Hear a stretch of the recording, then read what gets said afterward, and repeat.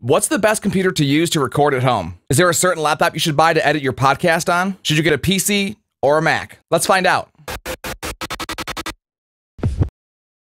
If you're recording at home and doing a radio show, voiceover work, a podcast, whatever it might be, the last thing you want is a clunky computer slowing down your process. That might mean it crashes mid-recording, maybe it takes forever to render down your project, or editing just goes so slow. So what kind of computer should you get? Unfortunately, I don't have like a really specific answer because the answer is almost any laptop will work fine, or desktop. So I've been recording my voice at home since I was about 12 years old, and I've never really ran into the problem where the computer was too slow. Occasionally I'd get a really old machine that would like crash in the middle of a recording session or something. But for the most part, every computer I've had was able to record the audio I wanted just fine. So this is a different situation than if you're looking to, have like a high-end gaming machine with a graphic card and all this high frame rate and all that stuff. Recording, editing, and mixing audio, for the most part, just isn't a super high intensive project for a computer. Like for me, I've been using Adobe Audition.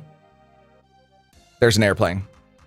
And if you missed the video on why I use Adobe Audition, I'll have that in the description below. If you're watching on Facebook or LinkedIn, I'll have it in the comments. And it's just not like a high intense program to run. Really, for the most part, with recording at home with like Adobe Audition or something like that, a faster computer, all it's gonna do is make editing a little faster and making like mixing stuff or rendering stuff down a little faster as well. But for the most part, if you get like a decent laptop, you're gonna be fine. And by decent, I mean, starting at like, maybe $400 and up. The main thing you're gonna wanna look for is a decent processor and a decent amount of RAM. Like I wouldn't go to like Costco or Walmart and get the, bottom of the barrel, low budget, cheapest laptop they have that probably won't serve you well. But you also don't need like a $2,500 MacBook Pro or an Alienware laptop either. If you do, those things will freaking cook, but again, it's overkill, you don't need them. Like for me, I'm running a Dell Inspiron 5577, and it's got a lot of RAM, a pretty fast processor, and this thing handles everything I throw at it pretty well. But for me, I'm actually pulling triple duty with my laptop. I'm recording my radio show and mix show at home right here on this setup. I also use it for DJing weddings, and I also use it for editing all these videos you're watching right now. So the reason I chose the Dell is it's got a pretty high-end graphics card, and that helps a lot with the video editing process. And I've just always been a PC guy. I think you get a lot more power for what you paid for compared to a Mac. I like that they're more customizable, and I just don't buy into all the Mac hype. But don't get me wrong, Apple laptops are absolutely dope and will serve you really, really well in a home recording studio environment. I mean, you could get a MacBook Air and run Adobe Audition, no problem. That thing will absolutely handle that. But if you want to go high-end and get a MacBook Pro, cool. And it's total overkill, but it'll go really fast. You could even spring for like a 5-year-old Mac laptop, a MacBook Pro, MacBook Air, whatever, and it would work totally fine.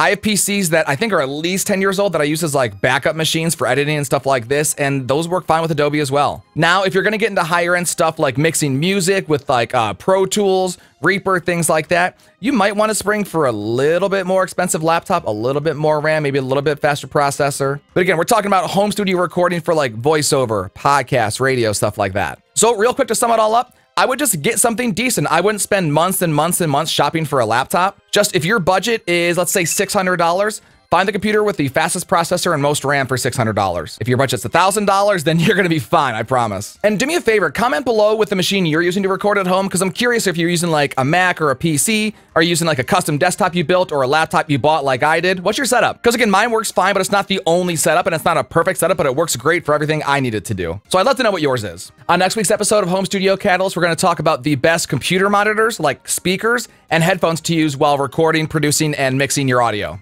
I hope you found this video informative and useful and maybe learned a thing or two. If you did, I'd appreciate a subscribe. It helps me get this information out to more content creators like you, and also to afford some of the stuff that I review on this channel. So, click it.